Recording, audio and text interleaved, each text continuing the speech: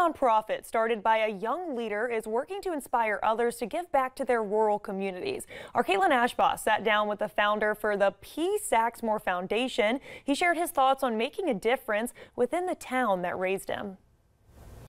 Woodland High student Peter Smith III started his nonprofit as an ode to the tight-knit Dorchester community who raised him and generations before. Dorchester's a small town, but we're a small town with a big heart. Smith says he noticed the challenges for the aging population in his community. You started to see the conditions they face and how challenging it was for them to have access to fresh food or transportation. The nonprofit gives out free fresh produce twice a week to help seniors live longer and healthier. The inspiration comes from experiencing life in a rural area firsthand, the struggle to find accessible resources at a moment's notice, and the desire to help the community thrive. I want everyone to be on a level of not feeling like they're in poverty or have anything, but that someone cares about them.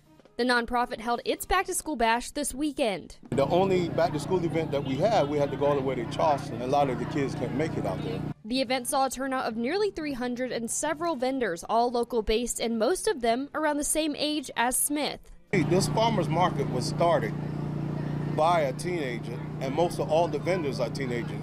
He calls it a relief to see his friends, classmates, and community rallying around him to support his vision. It does not matter where you come from, how you look, or whatever. If you put your mind to it, you can accomplish it. The long-term goal for the foundation is to help battle food insecurities, educate equality, and honor the town where he grew up. Showing that my community, that I care about them, that I'm not just going up, not looking back. The foundation hopes to build a community center in the area to provide resources for the entire town of Dorchester to enjoy. Reporting in Dorchester, Caitlin Ashbaugh, Live 5 News. And the nonprofit says that they aim to host more community giveaways this upcoming fall and winter. For more information, click on this link to this story on live5news.com.